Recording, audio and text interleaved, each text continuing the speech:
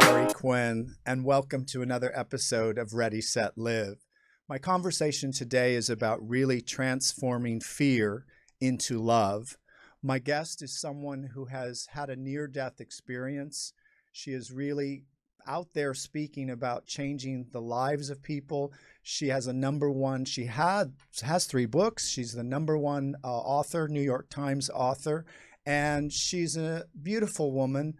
And welcome to the show, Anita Moorjani. Wow, thank you so much for that introduction, Gary. It is such a pleasure and honor to be here, and thanks for having me on. It's a quest, I believe, of love connects the world. And I think when other speakers and teachers and people who have experienced some, let's say, epiphany, it's something that really needs to be shared. And I know that you actually had a near-death experience, but you were diagnosed with cancer. Talk to me about that. What was that like when you got that diagnosis? And tell our listeners and audience what happened. So I was diagnosed in 2002 with with lymphoma, Hodgkin's lymphoma. I had a lump on my neck and I had it checked out, and the doctor biopsied it and he confirmed it was lymphoma. And then when they did scans, they said it was at stage 2, which means it had spread to a quarter, like 1 quadrant of my body. But over a period of 4 years, it continued to spread, even though I tried many forms of treatment and ways to treat it. It would subside for a while and then it would come back. It would subside and it would come back. And so by the end of 2005 and early 2006, it had progressed to the point where it had spread and metastasized throughout my entire lymphatic system. So I had tumors the size of golf balls from the base of my skull back here, all around my neck, under my arm, in my armpits, in my chest, and all the way down to my abdomen. And by that point, my body had stopped absorbing nutrition. So, and because it had stopped absorbing nutrition, I was dropping weight like crazy. I had no appetite to eat. I just could not keep food down. And I weighed 85 pounds. I looked like a skeleton. My lungs were filled with fluid. And so when I would lie flat, I would choke on my own fluid. So I couldn't even lie flat. My muscles completely atrophied because there was no nutrition. And so I couldn't even walk. I was either sitting or lying. And I was in so much pain and so much discomfort and so much fear that it was miserable. I feared the disease. I feared death. I feared the treatments. It was just probably something, it was the worst nightmare anyone could possibly live through. And I wouldn't wish it upon anyone, not even my worst enemy. During that time, Anita, was there a fear that you basically thought, I know you had been diagnosed and you went back to India you were living in Hong Kong and you went back to India and really started doing everything from Ayurvedic to healing, yoga. Were you really terrified, or did you think you were going to get to the other side? I actually had a lot of hope that I was going to make it through, especially when I went to do the Ayurveda and I did try traditional Chinese medicine. So I want to actually, in fact, I'm glad you asked that. So let me explain a little bit about what was happening there. I had a tremendous fear of cancer. I had watched 2 people die of cancer, and both of these people had they went to the absolute top cancer hospitals in the world, had the best cancer treatments that money can possibly buy, and they still died. So when I was dealing with my own diagnosis, my mind thought it was a death sentence, and I feared conventional cancer treatments. So even having that put into my body made me think that this treatment, the radiation, the chemotherapy, is going to kill me. Um, and so I opted for alternative therapies. So this is, so I really want to explain this quite clearly. So I went to India and I removed myself from this paradigm, from this environment that I was in. I was in an environment that was toxic in the sense that there was a lot of focus on cancer in the environment that I was in. A lot of focus because my best friend was going through it, my brother-in-law was going through it, and all everybody was talking about was cancer therapies, and yet I was watching them deteriorate no matter what they were doing. And now I was facing the same fate, at least in my head, and I made a determined effort not, I was determined not to go down the same road that they were going down. And when I would say to everybody around me that I am going to India, I am going to do Ayurveda, people would say, "You're crazy. That's dumb. Cancer is serious. Don't be so woo-woo. Those alternatives aren't proven." And so people would say this to me all the time. And I would say, "No, but it doesn't look like it's working on, you know, like what you guys are saying is proven. Doesn't look like it's working on these guys. They're still dying." So I removed myself from that environment, which looking back now to me is a very toxic environment because I was filled with fear of cancer and the treatment of cancer and fear of death. And I went to a different environment where people viewed illnesses differently. So I followed a Ayurvedic teacher and a yoga master, and they believed that every illness in the body is a cause of imbalance. So they said, "We're going to work with you to bring your body back to balance, remove the label cancer. That label is very fear-based." And I loved that. I took to it like a fish to water.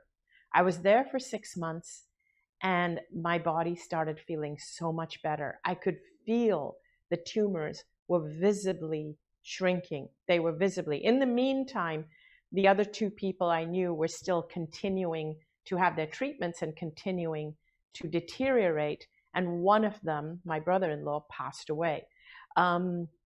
And I was going through this treatment, and I was actually getting better and feeling better. And I felt better because I was in an environment that wasn't using fear. It wasn't saying that this was a death sentence. It was in an environment where they didn't even use the word cancer. Everything was just an imbalance in the body. They had a different way, a different type of metric to measure health in the body. It wasn't a measurement of cancer cells or tumors. It was a very different metric. It was more about cleansing your body of toxins. And it was also about mind balance and emotions. And so I did the whole thing, and I was so happy they're doing that. After about 6 months, I felt pretty confident that I could continue doing this. I was missing my home. I was missing my dog. I was missing my husband, who was visiting, he visited twice during the 6 months. But because of his work, he couldn't come and stay there with me. So I was missing them, and I thought, okay, now I can continue this. I know what to do. I can continue this. I'm going to go home. I felt so much better. And so I went home, and as soon as I went home, now my husband is extremely supportive, Danny. Most people who know me know him. He's extremely supportive and was so happy and was even happy for me to continue doing it. But I was, he was happy for me to continue staying on there if that was what worked for me, and he would continue coming out to visit me. But I wanted to come home. As soon as I came home, I saw that my best friend had deteriorated even further, and I was kind of shocked to see her. But at the same time, the mixed message I was getting was people were asking me, "What did you do? What have you been doing for 6 months?" And when I said, I was doing Ayurveda, I was following a yoga teacher, I've been doing cleanses, I've been meditating, I've been connecting with my higher self, I have, blah, blah, blah. I was saying all this. And then they were saying, Yes, but have you actually gone to see a medical doctor? Have you had the scans? Have you had the MRI to prove that you're okay? And I said, no, I didn't need it. I could feel it. Everything was getting better. And they were saying, no, this is a deadly disease. And so all that toxic, those beliefs, those fears started to come back. And every day that I was continuing to follow my regime, my mind was going to, oh my God, what if it isn't true? What if I really still have it in my body? What if it's still growing? And every little pain I would feel, I was still thinking that, oh my gosh, what if they're right? What if they're right? And I got so scared, I started to feel it coming back. And so and so I was too scared to go for the scans because I thought, oh gosh, what if they reveal something? I know if I had continued to stay in that environment, I would have been fine. And then my best friend passed away, and I was devastated, shocked, kind of broken, and scared. And I went to see the doctor, and sure enough, it had come back, and so hence a lot of my story today and what I share with people is I tell them that it is that fear, it's that toxic environment that can really affect your body, particularly if you are an empath and someone who is highly suggestible. And it's so interesting, Anita, because many years ago I spent some time with His Holiness Dalai Lama and his brother, and he was talking about people who have illness. When you make friends with your illness, you are starting to heal. So basically, you were healing, making friends with that illness, but saying, I'm not going to be a victim. I'm taking dominion, and I'm going to be my own health advocate and change this. And I think so many people in the world today, they hear a doctor who gives them a death sentence, and it's really our bodies being out of alignment, especially when you were healing and you were starting to shift. Were there epiphanies of energy or information that you were downloading? Because I know you transformed fear into love. Yes, so there were a lot of epiphanies during those 6 months.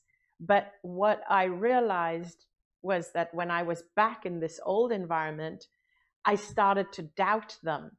And so this is why what happened is that when I literally died and I was in that near death state, death actually showed me that all those epiphanies I was having was true. It was real.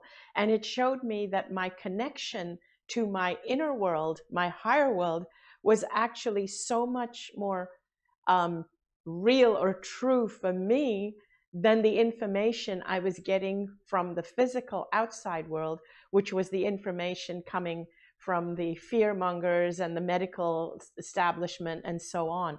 That was actually part of the problem. The solutions were coming from up there. Right. The near-death So the experience trigger, confirmed. what triggered you into the coma, or was that when you had the near-death experience? How did it happen? Okay, so then, as I said, after I came back from India, and I was in fantastic health for like quite a few months until the fear started to get to me, and the people saying, "Oh, you haven't actually been to a doctor," and blah blah blah, and everything. And so that's when I started to deteriorate. My friend died, and so on. So my health continued to deteriorate to the point that I spoke about earlier, where I was no longer absorbing any nutrition, and I was in so much fear and pain, and I lost so much weight that I was a skeleton.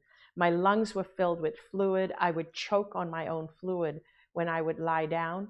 And then on February the 1st, 2006, my organs started to shut down. I was taken to the hospital.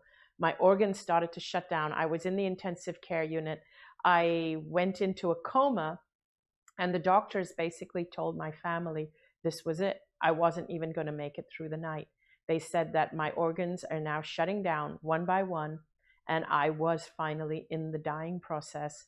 and I wasn't coming back. And so I was plugged into all these different tubes, heart monitor and whatever, and oxygen and everything, and nutrition, just tons of tubes. But when I was in that coma, so basically my family were around me and they thought I was dying. But when I was in that coma, I left my body.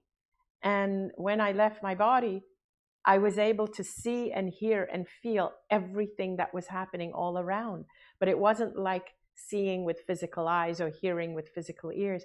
It was much more of an encompassing peripheral experience, where I was just aware of everything that was happening. And it was like I could feel the emotions of the people around me, the resignation of the doctors, my family who were distraught. But I felt incredible. The fear was gone. The pain was gone. I was now free. I was completely free of all of that. And I felt like I was enveloped by this feeling of just pure, unconditional love. And it was nothing like I'd ever experienced in physical life before. Because during my lifetime, I'd always felt that I had to work at being loved, and I always felt that I had to be deserving or worthy. I had to work at being deserving or worthy of receiving love. But here in this state of death, I felt I was loved just because I was existed. It almost felt like I was being congratulated for having gone through this challenge that is physical life. It was like I was being welcomed home and rejoiced, and there was no judgment and no punishment and nothing. And I was surrounded by these beings, and I didn't recognize all of them. I recognized some. One of them was my best friend who had just passed away from cancer 2 years prior. Another one was my dad, who'd passed away 10 years ago. But I didn't recognize all the beings around me from this lifetime. But it was like they were welcoming me, and they just loved me so unconditionally. And a lot happened there on that side. Like the clarity, I understood why I had got the cancer. I understood how I had always suppressed myself and been a people pleaser. I understood how I had fallen into the fear of the fear based information that is always fed to me on this physical realm. Whether it's fear of being disliked, fear of disappointing people, fear of not being good enough, fear of cancer, fear of not following authorities, fear of not listening to the doctors. All these fears had driven my life. And when I was on this side, I realized I am connected to the universe or source or whatever we want to call it. We are all connected, and we forget to listen. All I needed to do was listen to that. I had been listening to that during that time. I was in India and I had started healing, but I had forgotten to listen when I went back to my old environment. And so there was like just so much clarity. And then I was given a choice as to whether I want to come back into this physical life or stay there. No part of me wanted to come back because it was so beautiful there. But you came back for Danny. Yes, I did. I did, because I realized our purposes were linked. And also I realized that now that I understood who we are and that we are connected, and I understood what caused the disease, that if I chose to come back, my body would heal very, very quickly. And so I did make the decision to come back, hence I'm here. And that was your first book, which was called Dying to Be Me, is this story, which became a #1 success, New York Times best-selling book, over 45 million copies sold, and published in 45 languages. I mean, that's your story. And your second book came out, but your third book, which just came out, is Sensitive is the New Strong, which there it is, yes, and we'll hold it up here in the studio. Talk to me about, that being a sensitive, people who are intuitive or sensitive, they're more apt, and I know that I'm very aware when I walk in a room and I feel things. since I was a little boy, I had this gift, and I shut it down for a while because I didn't know what it was. And I think everybody has the intuitive side, but this book talks about really, what inspires us, but why do we suppress these feelings or this intuition?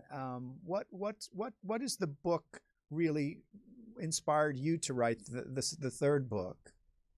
So, what inspired me to write the third book is that I realized over the last, I don't know, 5, 6 years, that I am an empath. And I started to understand that not everybody is an empath. And so I started to realize, and so I started to research, like, what is it that's different about empaths?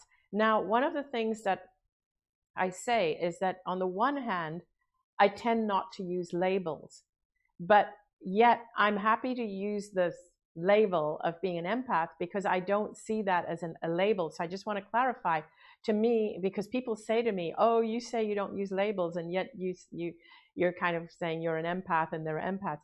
The reason I do this is because what I call a label is something that restricts you. A label is something that boxes you in and prevents you from being who you truly are because you're limited. So a label limits you. Whereas calling myself an empath is a description, it's not a label. So when I realized I was an empath, it set me free because it gave me a way to understand myself, which allowed me even more freedom to work with who I am in order to be myself fully. So when something sets you free, it's not a label, it's a description. When something limits you, then it's a label. So I just wanted to say that. So now what I realized and what I learned from two prominent authors and psychologists, one of them is Dr. Elaine Aron, and the other one is Dr. Judith Orlov. They discovered that there are people who are highly sensitive, and so they coined the term empath. And the difference between an empath and just a sensitive person is that an empath actually feels the emotions of the people around them. A sensitive person is aware of the emotions of the people around them, and someone who's not even sensitive is not even aware of the emotions of the people around them. So it's like a spectrum. So you have people who are not really aware of what's going on around them. They're not as aware of how other people are feeling or their emotions or how they get affected by events. Then there are the people who are sensitive, and of course there's degrees of all of this. Sensitive people who are really aware of what everyone is feeling, and so they know what people need, and so they make very good nurses and caregivers and health caregivers and healers. But then there are highly sensitive people, which have now been called empaths, where they not only know what other people are feeling and even can feel it, but they absorb it into their own energy. So that's the difference between an empath and just a sensitive or highly sensitive person. An empath literally is a sponge. And then the empath cannot separate their own energy from other people's energy. They cannot tell that this is not mine. I picked it up from being around that person. And so what ends up happening with an empath is that they need other people around them to feel good in order for them to feel good themselves. Because if I'm absorbing your energy and you don't feel good, that means I'm not going to feel good because I'm absorbing your energy, because I'm like a sponge, I'm an empath. So what ends up happening is they end up being people pleasers. They go out of their way, making everybody around them feel good, and they do it instinctively without thinking. It's their nature, because somehow instinctively their nature knows that that person needs to feel good for me to feel good. And so you spend your life wearing yourself down, trying to make everybody around you feel good, and you take on that responsibility.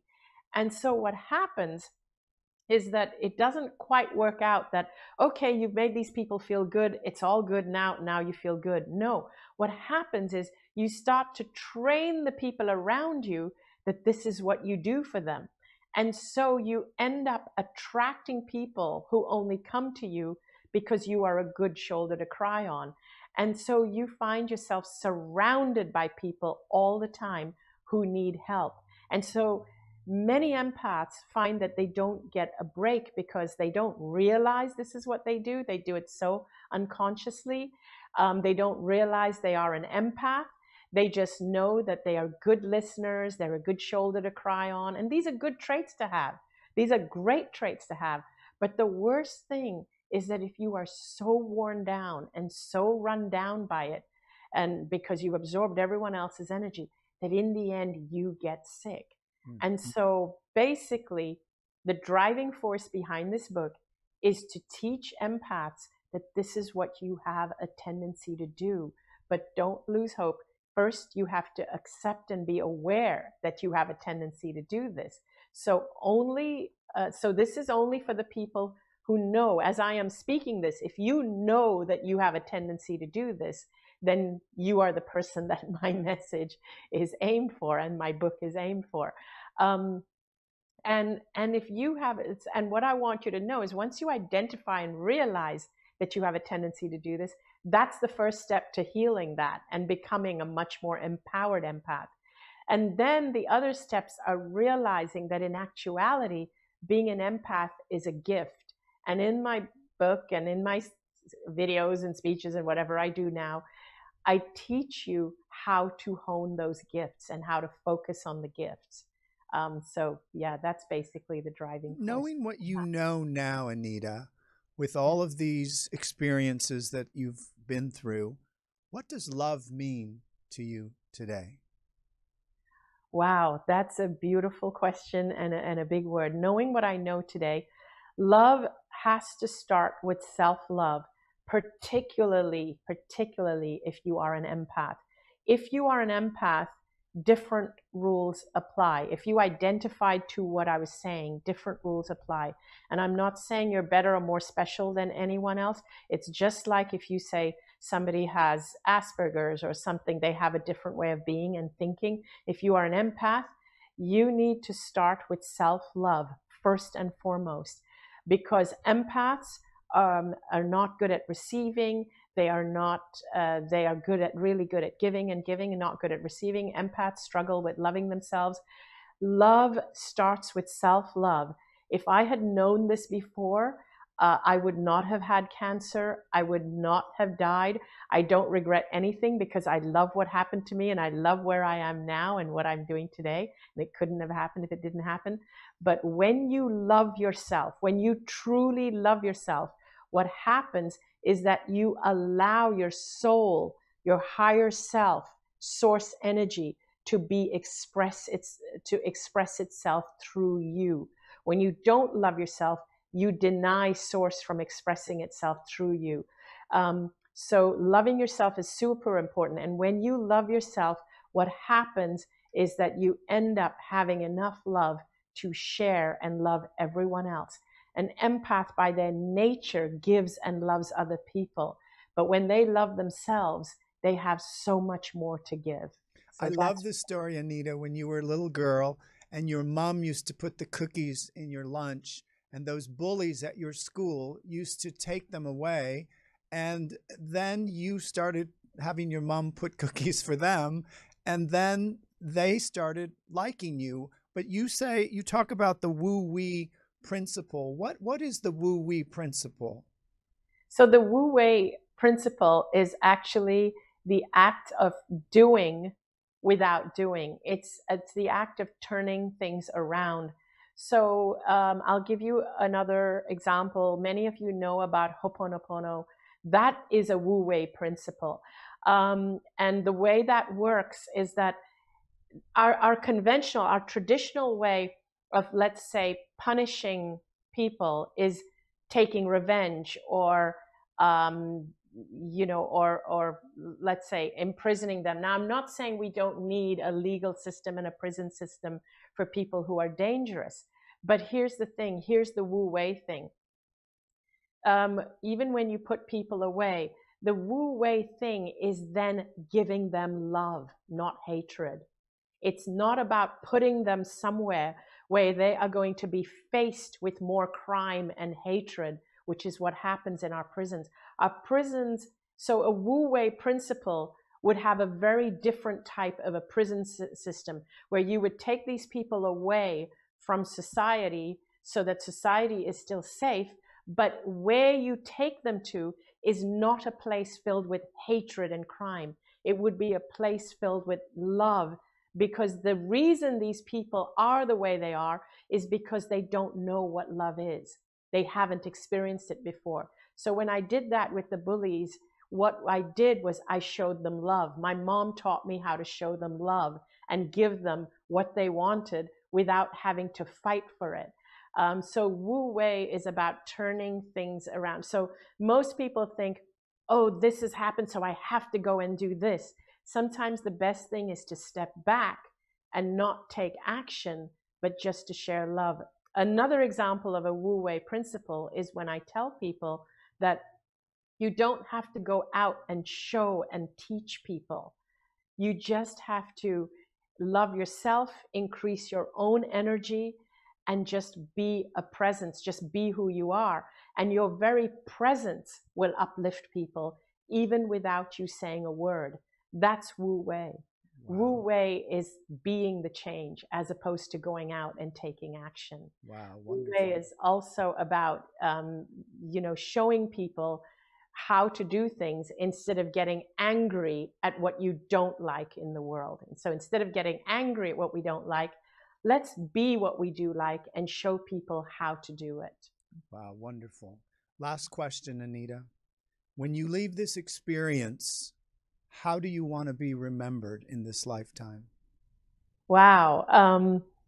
I want to leave the world a better place than it was when I came here. I would love to leave for people a different medical or health paradigm. I would love for us to shift.